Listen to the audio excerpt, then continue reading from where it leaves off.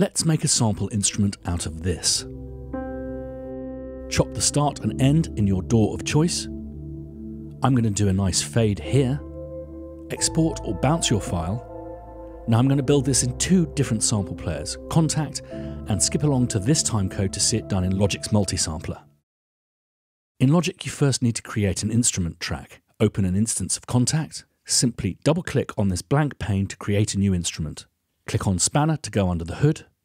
Click on Mapping Editor. This environment allows you to map your samples to a keyboard. Drag your sample onto the grid. Now you'll see it plays, but not necessarily where we want it to. We need to tell Kontakt more about the sample. Its lowest and highest note should be middle C, which in Kontakt is C3, with the root note also C3. The root note tells Kontakt what the original pitch of the sample was. Great, so we have successfully duplicated our one note, but what if we want to play this across the whole keyboard? Simple, just drag its lowest and highest notes out across the grid. Because you've told Kontakt that the original pitch is C3, it knows to slow the sample down when you play below it and speed it up when you play above it. And that's it, you're done. But don't forget to save your instrument.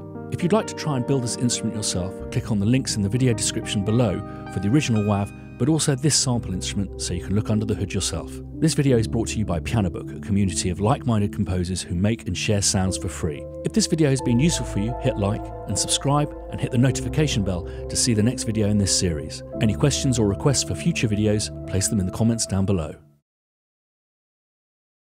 In Logic, you first need to create an instrument track. Open an instance of multi-sampler. Click on Mapping. This environment allows you to map your samples to a keyboard. Drag your sample onto the grid. Now you'll see it plays, but not necessarily where we want it to. We need to tell multi-sampler more about this sample. Its lowest and highest note should be middle C, which in multi-sampler is C3, with the root note also C3. The root note tells multi-sampler what the original pitch of the sample was. Great, so we have successfully duplicated our one note, but what if we want to play this across the whole keyboard? Simple, just drag its lowest and highest notes out across the grid.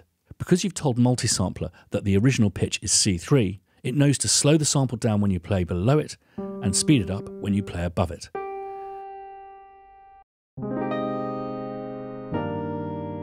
And that's it, you're done. But don't forget to save your instrument.